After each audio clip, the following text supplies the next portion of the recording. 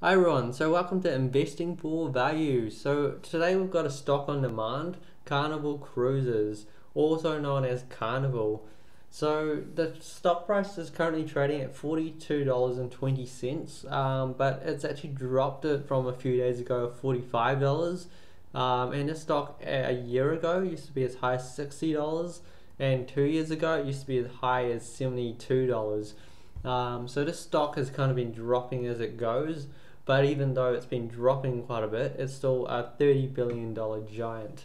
So these guys run a big operation, as we'll see with the numbers soon. So they currently have 104 ships, which is quite impressive, because you imagine how large these cruise liners are. They are massive things. So we look at 2017 revenue numbers, and it was at 17.5 billion, jumping to 18.8 billion in 2018. So that was a 7.4% increase in revenue, which isn't too bad if you're such a large player. But then we look at the 2008 numbers, and it was 18.8, then jumping to 20.8. So last year it did really well, because revenues jumped 10.6%. Though we're about to find out, how they did it, because net profits, we can look at 2017, 2.6 billion, and then it jumped to 3.15 billion. But then we look at last year, and it actually fell to 2.99 billion. So you'd likely go, these guys were chasing more growth, so they kind of sacrificed profits to chase growth, which a lot of companies will do if they kind of see an opportunity to improve their market share. So as we look at these numbers here on terms of like the traveling, well, we can go 2017, they had 12.1 million passengers. 2018, 12.4 million passengers. So they've been increasing the amount of passengers they've been carrying every year. Last year was 12.9 million passengers, which is quite good, because you imagine a company that's getting more customers as you go. It's a good sign.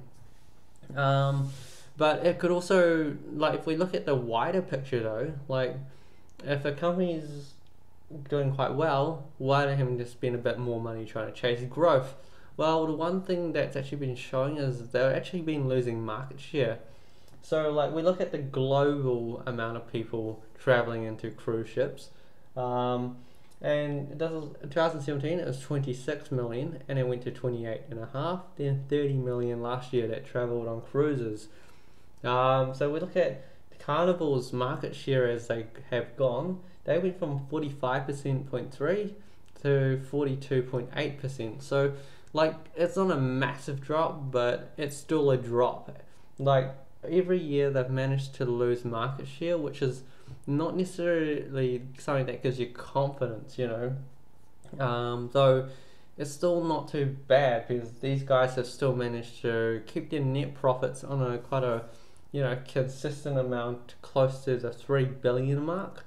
So like, if you look at this company, it's not too bad in terms of like, if they didn't grow anymore, they're still generating a good net profit. They paid dividends of $2 last year. So on a share price of $42, you're getting about a just above the 4% yield, which isn't bad.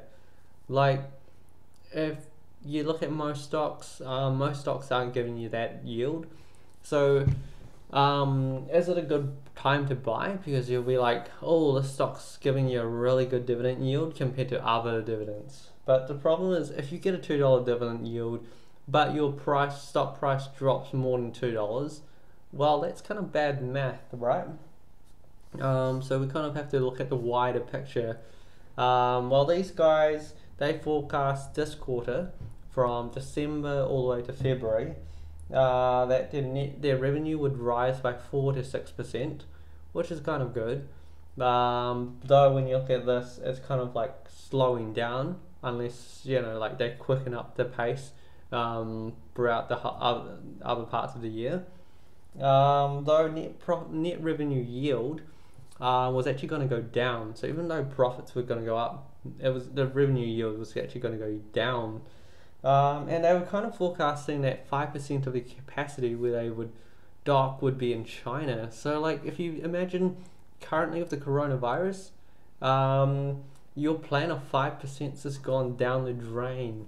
And I don't imagine people are that enthused about being stuck on a ship, particularly if someone has a coronavirus, which it kind of happened with their ship. They had a massive ship, thousands of people, and then someone had coronavirus on there. So what's worse, like being stuck on a ship, nowhere to go, coronavirus, then the ship's being like locked down, and then your holiday, your amazing holiday trip's just being like put into this big lockdown prison. So like it's kind of scary, that you don't want to be stuck on a ship, especially with a virus that's really contagious. Debatable how deadly, what's more deadly. But it's not necessarily the best thing you want to like have when you're on your holiday.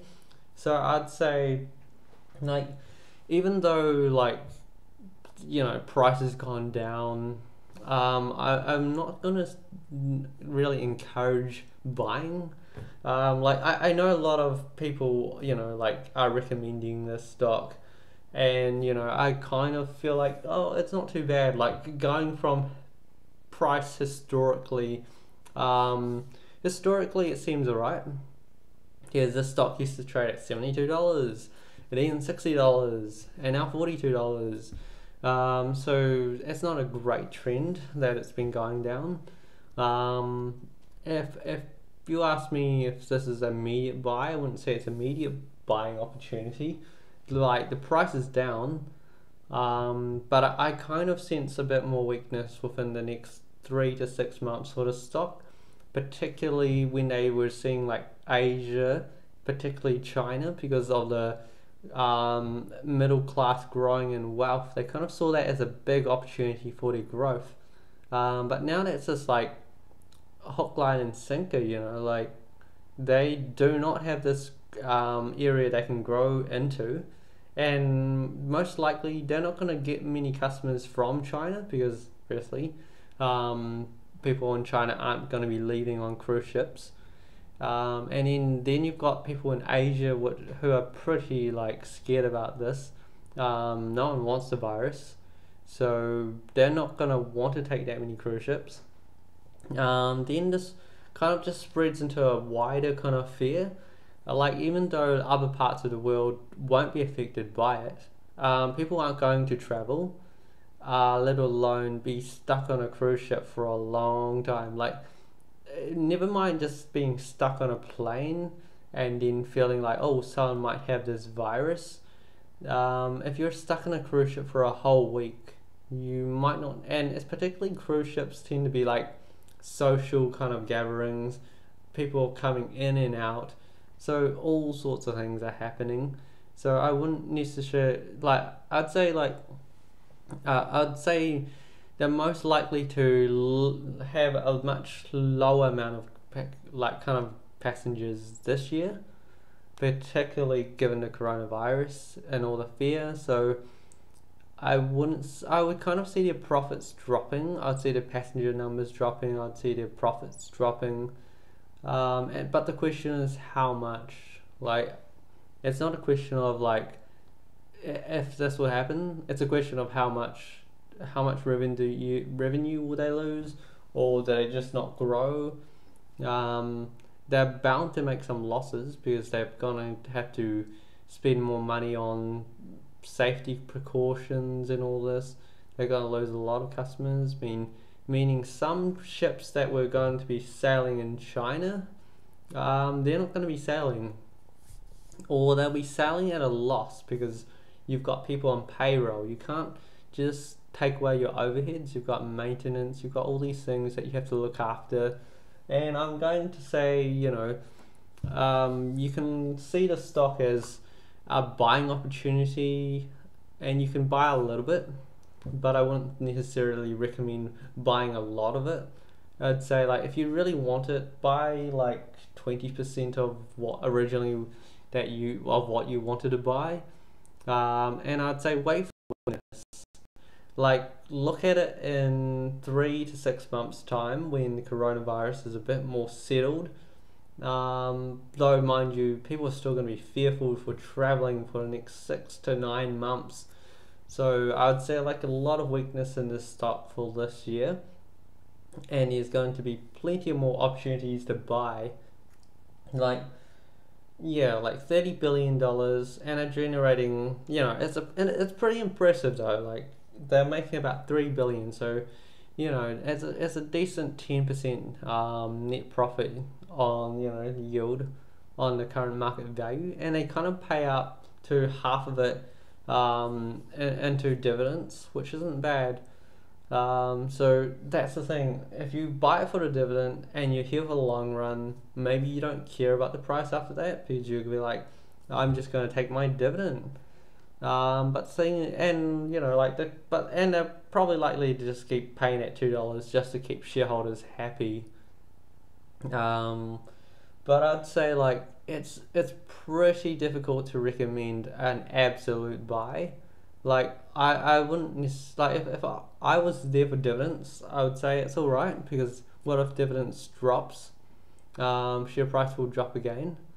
So you want to leave yourself a lot of room to average down if you do buy into this, because yeah, I don't know about you, but I don't feel like this is like the bottom of this stock. In terms of like predicting the bottom, like what kind of valuation would I be happy with?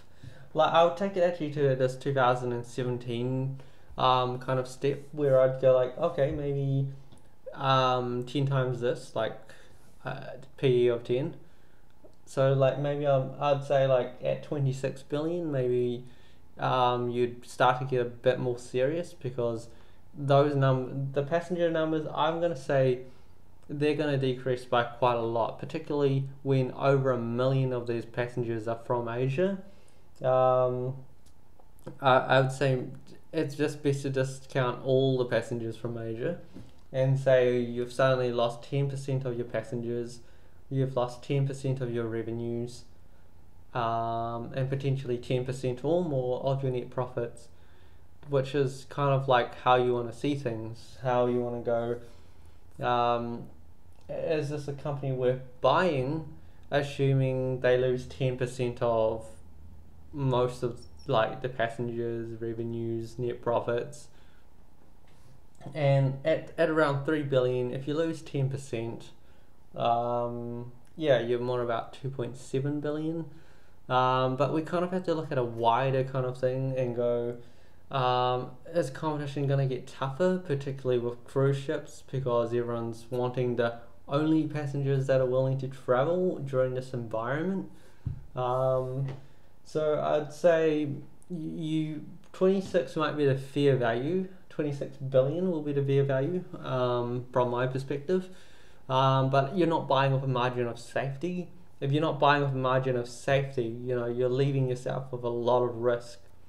So in terms of margin of safety, I'd say 23 to 20 billion, like if you in terms of market value, which would more or less be cutting this share price into a third.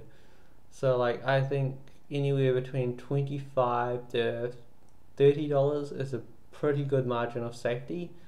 If you feel like you must buy this stock, or you really want to or you're in it for the long run, anything under 35 wouldn't necessarily be too bad. But currently at $42, I think there's still going to be more dropping, particularly the coronavirus situation has not, it's just the beginning. It hasn't really settled itself, or hasn't even reached its peak yet, so we don't know everything, and people will be too fearful to travel. Like even if we like go 10 million or 11 people wanted to travel, that's still the numbers are gonna drop. And this company isn't a company you want to hold, particularly if, hey, numbers are going to drop, if a recession happens, it'll be like just your luck, things didn't go your way. So in terms of that, I'd say if you really want to buy some, buy 20%, but look for under $35. Under $35, you get the green light. You do what you want. But right now, if you're asking me, I'm gonna say I just can't recommend it right now. I mean, it's an okay buy. It's nothing like you're buying this and you're going, okay, this might be fair value. You're here for the dividend. But if the stock drops, then what happens? Like, how many years does it take to recover? Or does the stock recover? Because do people want to be on cruise ships after that?